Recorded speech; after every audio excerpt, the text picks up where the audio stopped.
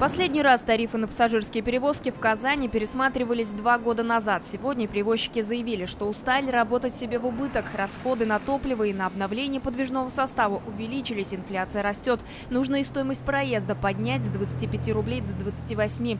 Этот тариф транспортники предложили установить на следующий год, а потом пересматривать ежегодно. Помимо этого, в предстоящем году, еще раз повторяюсь, вступает в силу требований федерального законодательства в части оснащения подвижного состава тахографами и фискализацию оплаты проезда в общественном транспорте, что повлечет с собой значительную нагрузку по приему дополнительных единиц работников-водителей. По данным городского комитета по транспорту, средняя зарплата водителей 53 тысячи рублей. Несмотря на это, дефицит кадров. Не хватает 800 водителей и 1605 кондукторов. С повышением стоимости проезда можно будет взять в штат еще 250 водителей и 600 кондукторов, заявил председатель комитета по транспорту Айдар Абдулхаков. Затронули и тему перевозки льготников.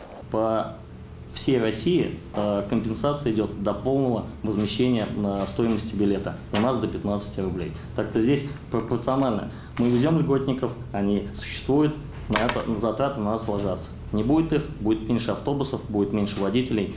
Вот она связь. Везете вы льготников, не везете, хоть их половина автобуса набьется, хоть вообще никого не будет. Это для постоянных затрат никакой роли не играет. Система сложена таким образом, что себестоимость перевозки пассажира именно учитывает именно пассажира, а не километр выполненной работы.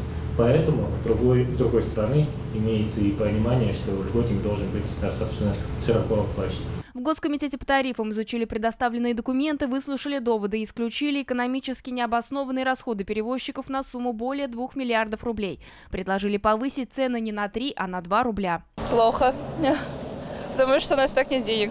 В принципе, надо сплатить за учебу и еще тут за проезд. Накладно, я пенсионер, у меня минимальная пенсия, так что это накладно для меня. Вопросы к транспортникам были и у членов Общественной палаты Татарстана. Спор возник из-за величины пассажиропотока, потому появились сомнения в необходимости повышения. Де-факто есть снижение проезда. Дали время для вопросов, вы просто выступление превратили в свое. Это не выступление, это не выступление. Задайте вопрос, мы ответим, потому что время дорого для всех, по-моему. Ну тогда, соответственно, я госкомитет буду адресовать. Всем перебивать базар устраивается. Есть право человека выступить, воспользоваться государственной комиссией. Не надо волноваться. Ладно? Окончательное решение по вопросу повышения цены в транспорте будет принято на заседании правления Госкомитета в эту субботу. Эльмира Гляхметова, Максим Зуйков, телеканал «Эфир».